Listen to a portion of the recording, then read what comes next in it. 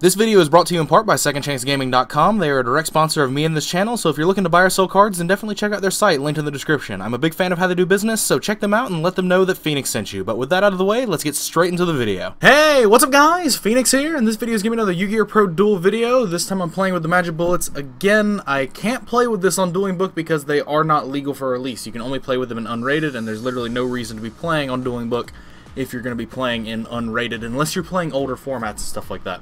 And so, instead of just like going through the motions of having to explain to people what Magibullets do in the unrated portion and trying to organize recording with other people, I just went back to Yu-Gi-Oh! Pro. I might give Dawn of the New Era a new try. Ooh!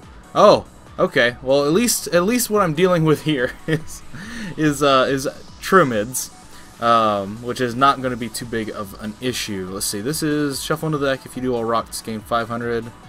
You can target Triamid, send it to the graveyard, and then activate one from your deck with a different name. And this is the one that gives him 500 attack and defense, and your opponent's card effects cannot be activated until the damage step if they battle, and then it lets him special summon a Triamid from the hand. Okay, fair. Alright, so what I'm going to end up doing is I'm going to attempt to summon Shooter Star and use one of these tune tables. But I mean, this deck has a very big glaring weakness to normal summons. As you can see, my hand just has tons of normal summons clogged in it. Let's see, let's turn that off. Let's turn that off right now. No auto card placing, please. I opened double tune tables, which is kind of unfortunate, but we'll see what happens here. If I get striked, this sucks. But I need to summon. Yes. All right. So what I'm gonna do is I'm gonna end up summoning Kid out of my deck, and then I'm going to Ties of the Brethren under Kid for the cast bar and the Doctor, and then the Kid is going to trigger discarding the extra cast bar. So that'll be good. Whoop. Tried to click on the monster. But so, select the effective target, this one. I'm going to target this one, and hopefully this all goes through. The thing is, his Triamid things are going to be problematic to a certain degree.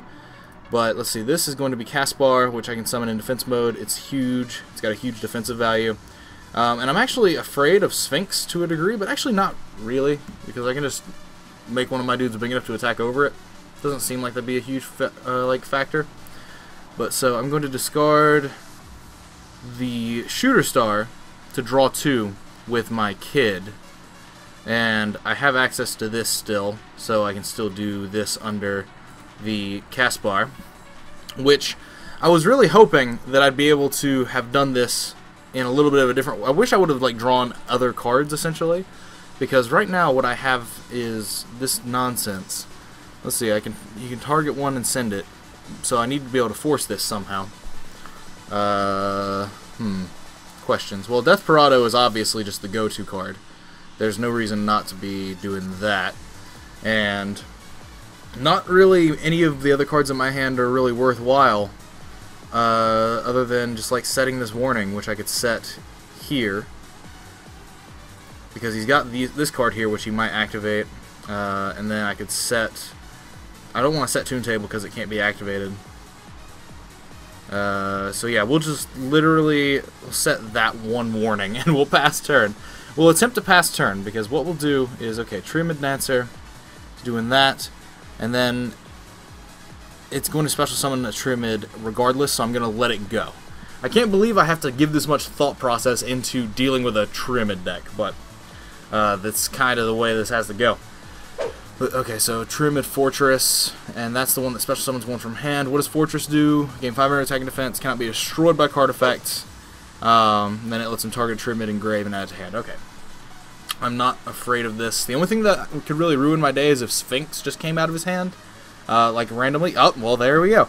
Let's see, what does this thing do again? Cannot be special summoned if a Triamid, except a Triamid Sphinx is destroyed by battle card effect, special summon from your hand.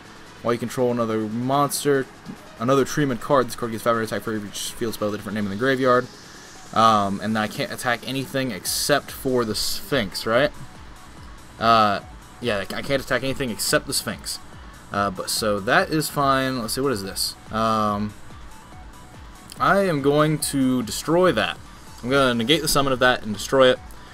And then my star will trigger, which will allow me to summon a Calamity. That way when things start inevitably going wrong, the Calamity will be there to bring back cards that die.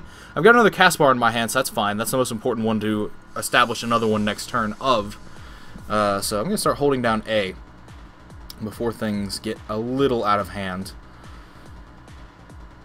What is this? Oh, it's targeting the thing and putting it back in the deck. Yeah, sure. Absolutely. So this is 3K. So what I need to do, right, is I need to be able to... Let's see, this can't be destroyed by card effects, right? Let's see. It doesn't have any protection, but this is what gives it protection. Okay. Can't be destroyed by card effects. Good to know. So what I can do here is when he attacks, right? He's attacking this.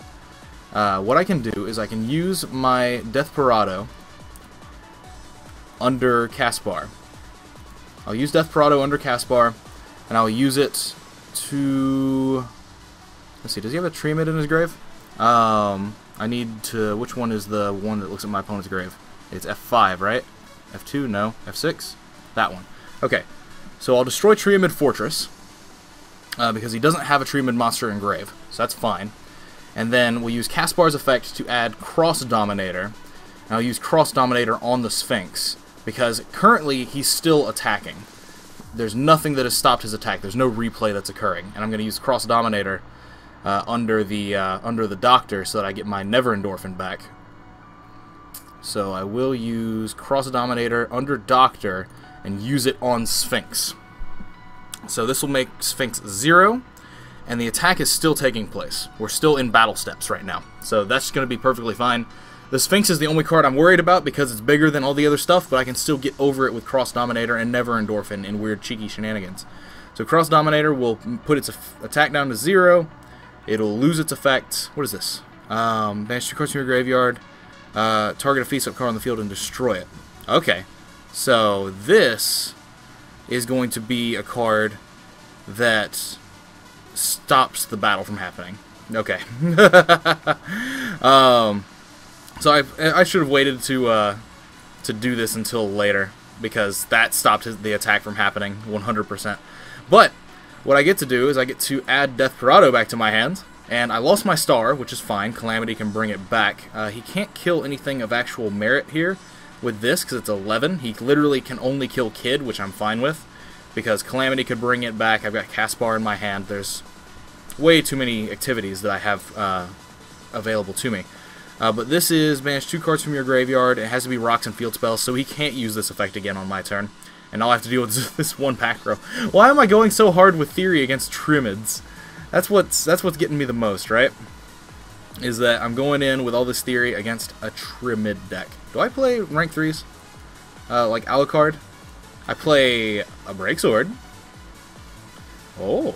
Oh, I play Grand Pulse. Yes, boy. Alright.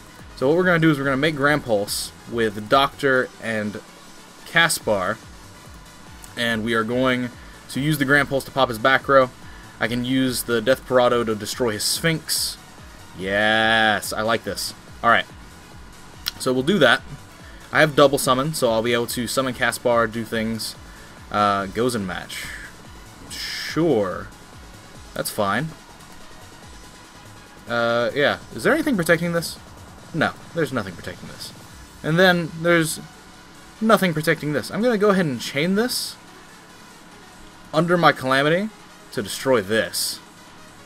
And then so that goes in match is going to... This is neither one of the selections that I have. I'm not picking... Oh wait, yes it is. I assumed the Magibullets were fire. I was about to just pick water randomly. So let's not do that. Let's not have these problems. Oh my god, that was almost bad. But so I'll summon Star back. It'll go here.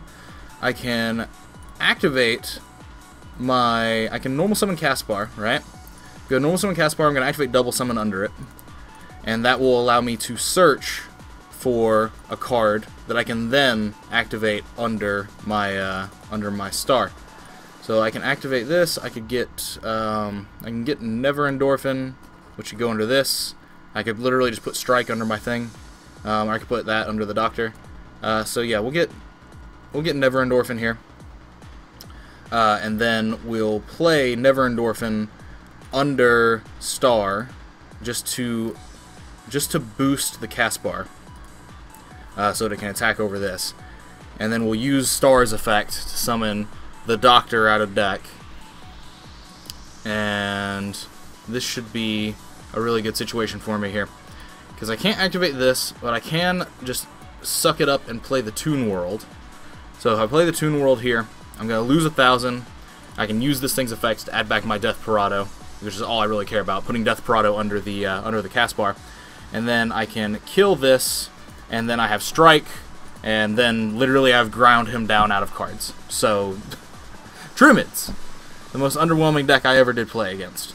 But so I will set this, and I'll set this under Calamity, because there are still cards that Calamity can bring back, like Kid.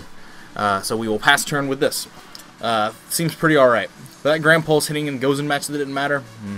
So if there's anything you should take from this video, it's that Triamids are most definitely worse than Magibullets. Because I have, what is this, 8 cards to his 2? And he could even draw like a Raigeki or something, and it wouldn't matter because I could just chain. I could just chain things or draw cards next turn. I wouldn't be able to chain anything actually. Well, it depends on where he plays the Raigeki. If he's stupid, he would play the Raigeki in any zone. Well, no, it doesn't actually matter if your Raigeki's in any of these, because these will all leave the field, and then things would happen. But so he's gonna Triamid Pulse this with this. What is he? Which effect is he using? To destroy a card on the field. Yeah, okay. Sure. It doesn't matter. Okay, well, even he realized that it didn't matter. Alright. Well, anyway, I might go check out the Dawn of a New Era again to see if the Link implementation they have there has been a little bit more stabilized than it was in the past. I gave it a chance in the past, and it was a bit problematic. But anyway, might check that out, and then the next video might be me playing on it, because Dueling Book is too laggy for me to make videos out of right now. I'm trying to work it out, trying to figure out how I can accelerate my own process, but it's something on my computer, and I might just have to do another deep cleaning of my computer. That might literally be it. But anyway, as always, guys, thanks for watching. Let me know what your thoughts are in the comments down below. Links, as always, are in the description to my Facebook and Patreon pages. If you want to support the channel directly, get into monthly giveaways for 10 packs, things of that nature, various other rewards, then definitely go check out the Patreon page and consider doing something to support the channel directly if you want to do so. Special thanks to Travis Miller, Iradium, Jay Garcia, and Yuki Phoenix, and all the other people that have been so helpful as to support me on Patreon for the last month. They've been making my content creation a lot easier because they've been allowing me to be able to dedicate more time into things